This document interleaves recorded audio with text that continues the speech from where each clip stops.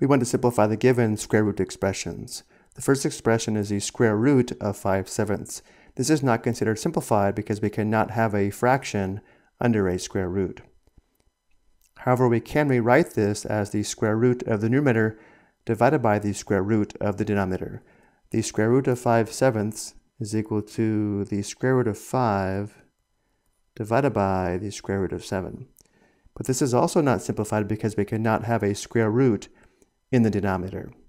And notice how it doesn't simplify. In order for the denominator to simplify perfectly, we would have to have 2 factors of 7 under the square root, which means to simplify, we multiply the numerator and denominator by the square root of 7.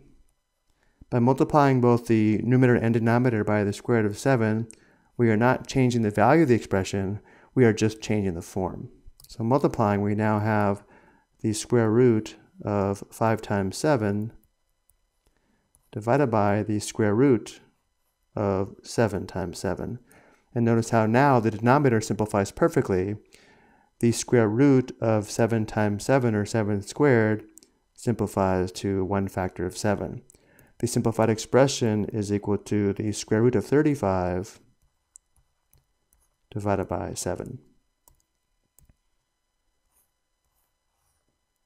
And now for the second example, we have 12 divided by the square root of 18.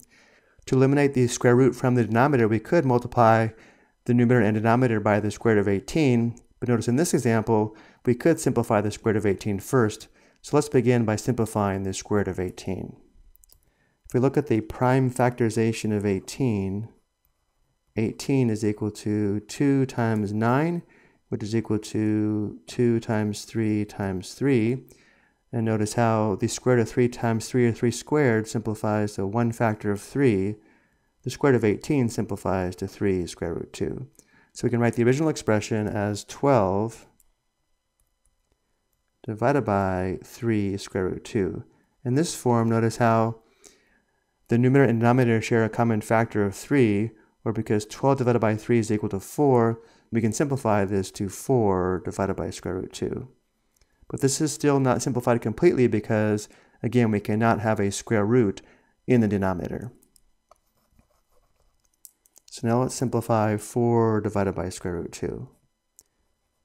To eliminate the square root from the denominator, we would need 2 factors of 2 under the square root, and therefore we now multiply the numerator and denominator by the square root of 2.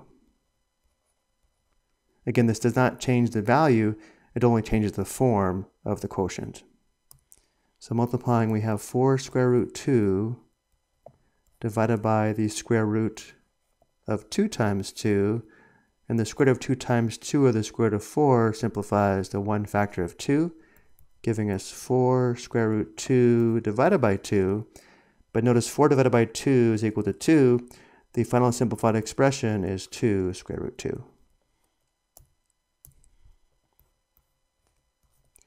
I hope you found this helpful.